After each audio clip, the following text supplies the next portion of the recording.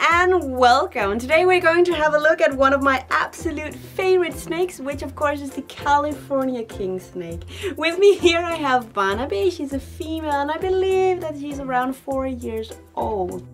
As you can see, Barnaby here, she's very active, which is also one of the reasons why these guys are one of my favorite types of snakes. She's very active, she's very curious. Besides that, the California King snake really do grow to quite an impressive size. They don't grow too big or too small, but they do grow to be this very decent size. I believe it's something around 1.5, 1.4 meters if I remember correctly. If not, of course, I've written it right down here for you guys. Besides the size of these guys, they're actually quite similar to the corn snake as well, so you can almost see them like a bigger kind of a corn snake. And when I say that, of course I mean that these guys are very hardy, which means that they don't really require that much when it comes to setup. And if you are making a few mistakes, these guys really don't mind at all, which means that if your temperature isn't exactly on point, it's not gonna do any damage at all. And one of the really great thing about the Cali King is when it comes to humidity. Whereas for example the ball python really do require like a higher humidity than your average room humidity, the California King snake will do perfectly fine with just that. Of course it can be necessary for you to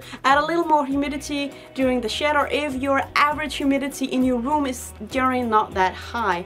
But these guys will do perfectly fine with a humidity around 50%. But you really don't need to keep that much an eye on it because they will just do perfectly fine in your room. California King snakes in general are so easy to handle. Like you can see, she's not stressing out, she's not trying to get away. She's simply just very curious and very calm. Of course, when the California King snake is a baby, they can be quite skittish as many other snakes, but they will usually grow out of it. Like I've never ever had any trouble with Barnaby except for when I got her in the beginning when she was smaller. Like she would always be very tense when I would open into her terrarium, but then I started to feeding her, you know, on a more regular schedule, and it really did seem to calm her down a lot. And as you can see now, she has grown pretty much. She's a very good size.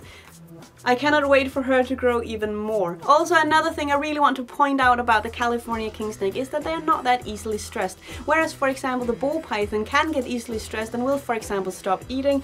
The chance of a stressed California King snake is very low, although of course it can happen. And they're not really a moody snake. This is pretty much how they are all of the time, including if they are in shed. And also, speaking of shedding, some snakes will refuse to eat during a shed. This California King snake is not one of them. Let's take a closer look at beautiful Barnaby here.